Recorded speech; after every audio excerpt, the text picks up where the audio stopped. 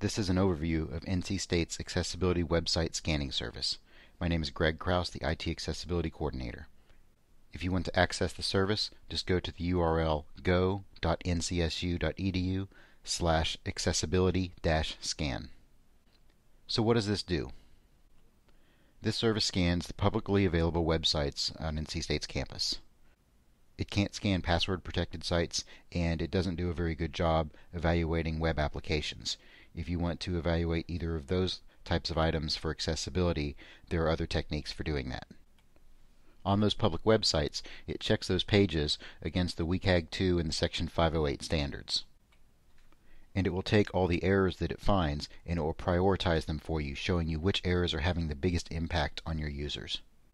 The errors that it does find, it will present to you in two different ways. It'll show you visually on your page where the errors occur, and it will also show you in the DOM or the source code where your errors occur. So what other types of information do I get from the scanning service? Well, there's a number of other reports that come with it. You'll get reports on how many broken links you have and where they are in your site, any potentially misspelled words, any coding errors you have. It'll give you some usability recommendations. It'll show you browser compatibility errors, and then finally it'll give your site an accessibility ranking. So what do you mean by accessibility ranking? Well, first, automated tests cannot fully test a website's accessibility. You have to do manual testing in order to fully assess a website's accessibility. These evaluations simply give you an idea where you sit in relation to other people, other websites on campus. Here are a couple things to remember when you're viewing these reports. First, if you have any questions about the errors that you're seeing, please ask before you spend hours trying to fix something. Oftentimes there's a simpler solution that you might not know about, or it might just be a misunderstanding of what the error is actually telling you. Also, remember these scans will produce some false positives. So if you see an error listed and you just can't understand why it's reporting that error where it is in the context of the page, it might be a false positive. If you have a question about that, please feel free to ask. One thing to note, if your website is using responsive design, the evaluation tool will evaluate the mobile version of your website. We're working on ways right now to make it so you can evaluate different versions of your website, like the desktop version, but for now it only evaluates the mobile version of your site. And the last thing to remember is there are always ways to improve this system, so if you have ideas or find problems with the system, please let me know. Again, to get to your reports or to request your site be added to the scan, just go to the URL go.ncsu.edu/accessibility-scan. So let's go see what these reports look like and how to use them. This is the Accessibility Scanning Services website. From here you can either request your site be added to the scan, or you can view your site's data if it has been scanned already.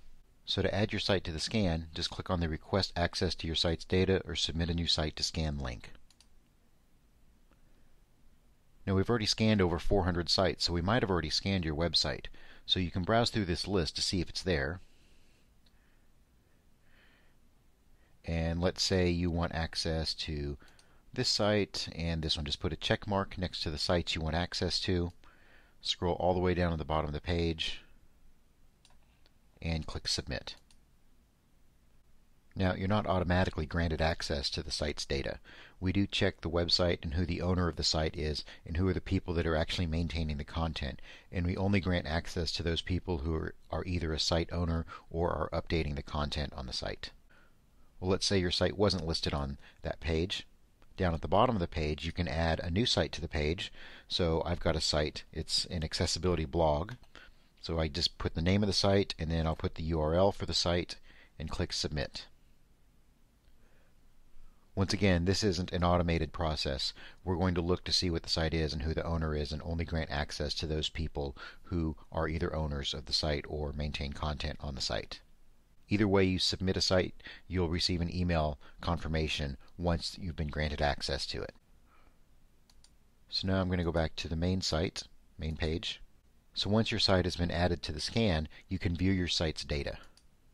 So when you come to this page, you're going to see all the sites that you have access to, and you're going to see some snapshot information about them. So you're going to see where your site ranks in terms of all the other sites on campus. You're going to see how many pages are in that site that it scanned. you're going to see the number of weighted accessibility errors, and I'll talk more about that in a minute. You're going to see how many broken links are in the site. You're going to see the last time the site was scanned, and you're going to see a link where you can request a rescan of the site. So let's come look at the IT accessibility site. So when you come to this page, you're going to get a lot more detailed information about the site. The first thing I want to look at are the rankings. So with the rankings, you're going to see a couple different rows in the table. You're going to see rows for total weighted errors and weighted errors per page, and then you're going to see something called either sort site or wave. So first, sort site and wave refer to the two different tools that we use to scan the websites for accessibility. The reason we use two different tools is they both scan the site slightly differently and give us slightly different information. Now, for each of those, you're going to see, again, the total weighted errors and weighted errors per page. So what that means is when you see total weighted errors for sort site, that means that's how many errors sort site reported for all of the pages in your site. And they're weighted errors because I've gone through and I've assigned a weighting value to each of the errors. So some errors have a bigger impact on the users of your site, and some have a lesser impact. So this will help create a priority list for you in terms of what errors are causing the biggest problems for people on your site. The reason there's a weighted errors per page number is because on campus we have a lot of different sites. Some are very small, some are quite large. And in order to make the comparison a bit more fair, we need to look at how many errors per page are you actually getting. So for each of the different ways of counting the errors, you're going to see a quantity of errors. So for total weighted errors for sort site, there are a total of 1,121 weighted errors, as opposed to 5.61 weighted errors per page for sort site. Then you'll have a column for the percentile, so it'll show you what percentile you fall into across all the campus websites, and the higher the number, the more accessible you are. And then it will show you a rank for your site in terms of each of those categories and where you fall there as well. And you'll see the same type of data for wave. And if you're wondering why the wave data shows so many more errors, that's because the wave tool allows us to check for a couple of different things that sort site doesn't. So with wave, we're able to check for color contrast issues a lot more accurately. And so you're going to see a lot more errors usually pop up with wave in terms of just the color contrast problems. So then we have the overall accessibility rank.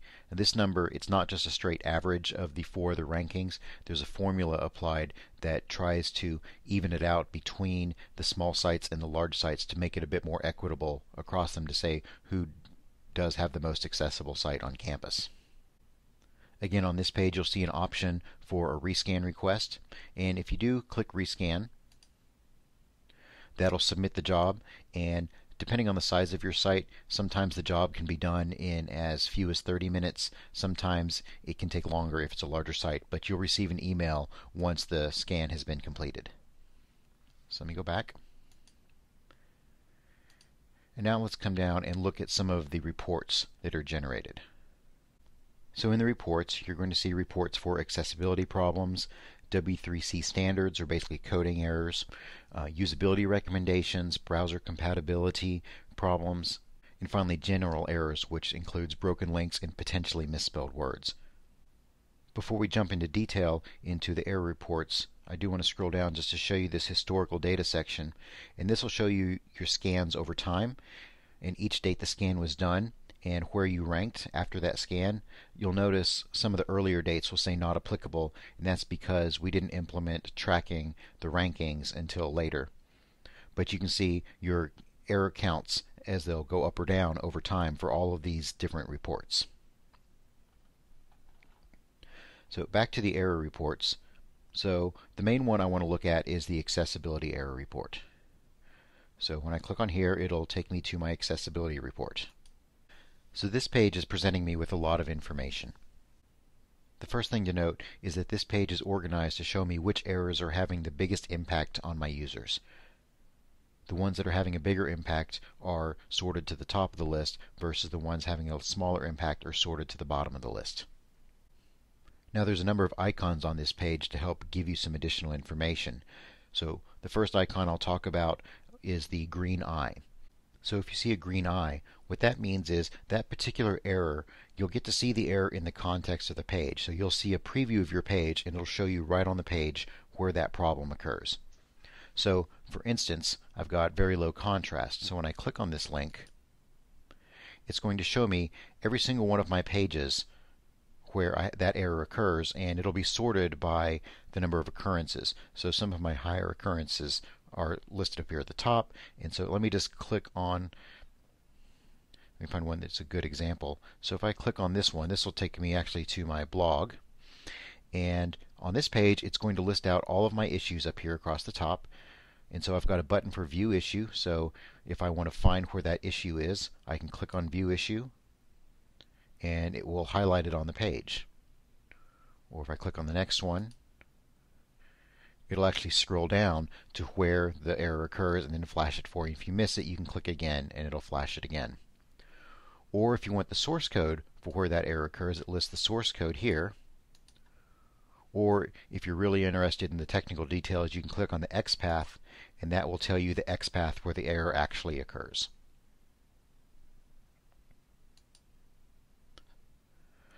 While we're on the screen, a couple of other things to note.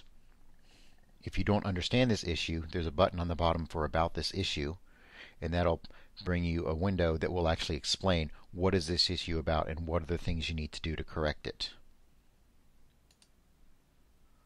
There's also a link to a tutorial on the issue. So if you click on Tutorial on Color Contrast, it'll take you to a brief overview of color contrast and what you need to do to correct that. So now let me go back. So now I'm back to the list of all of my accessibility problems. So a couple other icons to note. So that was the green eye. There's also an orange icon that indicates it's going to show you in the source code where the particular error is. So in this case, I have one down here where it says this form control has no associated label element.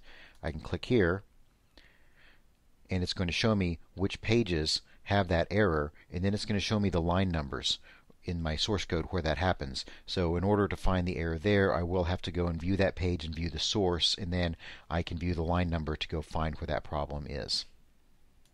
The reason some of these errors are able to be seen within your page and some of them are only viewable within the source code is because the two different tools that we use, SortSite and Wave, report the results back to us differently. So depending on which tool generated the error, that will determine how you're able to view that error. Now, one very important thing to keep in mind about this is both tools are testing basically for the same types of errors. So sometimes the errors will be listed twice in here. So in this case, I have this form control has no associated label element, so it's basically an unlabeled form element. And that's what I can tell SortSite told me that. But if I scroll down a little bit more, I can tell Wave is telling me the same thing here. So if you correct it once, it'll get fixed. It'll go away from your report in both instances the next time you do a rescan. So a couple other icons to help give you some guidance on this page. There's an importance column that says how important is this error, and you'll either see a red exclamation mark or a yellow question mark. So what those mean, when there's a red exclamation mark, that means this is an error. And then you'll see a number out beside it, anything from 0 to 4. 4 being the most important, and 0 being you can probably ignore it. And so, for instance, for very low contrast, I can see this is an error, and it's given a 3, so it's an important error.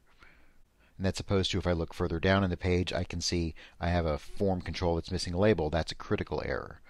So it has a 4 versus the one just below that where it talks about opening new windows. And it's an error, but it's a minor one, so it's given a 1. And that's where the weighting comes in to show you which errors are having a bigger impact on your users. Then there's the question marks. The question marks can mean one of two things. It can mean either that this may be an error and the automated tool is not able to definitively say whether it's an error, so it's going to take you going and checking to see is this actually an error or not. The other thing it could mean is that while this might not technically be an accessibility error, it might be impacting your users from a usability standpoint. So while it's not necessarily breaking any of the rules in Section 508 or the WCAG 2 guidelines, it is having a negative impact on your users. And just so you know, when the rankings are compiled for the sites, The only things that are actually counted are the errors, so the exclamation points. The warnings, the question marks, aren't actually tallied up to determine the rankings for all of the sites. That doesn't mean you should ignore them, but because there's the possibility of having lots of false positives in that group of errors, they're not counted in the rankings. So just like I showed you on the other page where you could view a tutorial, you can also get to the same tutorial straight from this page. Or you can also view some additional notes about that particular error. So just to show you a little bit more about the system, let me come look at another error. For instance, missing form label. Again, it'll list my pages where that occurs the most. And so let me click on this first one. So again, it's going to list out all the issues, and if I click on one of them, it'll scroll down to it and highlight it. Now, with the system, with the scrolling, sometimes the scrolling doesn't work perfectly. So for some of these, it will work, but I happen to know on this page, when I click on issue number 7, it's actually down here, but when I click on it, the scrolling is off. So it's not always 100%, but it usually does work. And for those cases where the scrolling is not working, we're still trying to figure out why it's not exactly working in all of those instances. Now, these particular errors were generated by the Wave tool. Now, since the Wave tool is actually a free tool online, you can actually go ahead and view this entire report in the Wave tool if you want. So for each page, there's an Analyze with Wave link at the bottom. So if you click on that, it'll actually take you to the Wave tool that WebAIM runs, and it'll show you all of the errors for a particular page. So you can click through and find your errors this way if you want.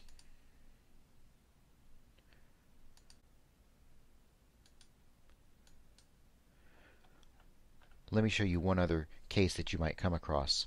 So I'm going to go back to my low contrast, and on this page I have a lot of color contrast problems, but if I click on the issues, it's scrolling but I don't actually see them. Sometimes if you don't see them, it might be because the error is actually hidden off screen. So in this case, it's all of these submenus where the errors occur. So if you don't see the error on screen, it might be hidden somewhere. So hopefully this gave you a good overview of the Accessibility Website Scanning Service. Again, to get to it, just go to the URL go.ncsu.edu/accessibility-scan. And if you have any questions, you can email me at it-access@ncsu.edu.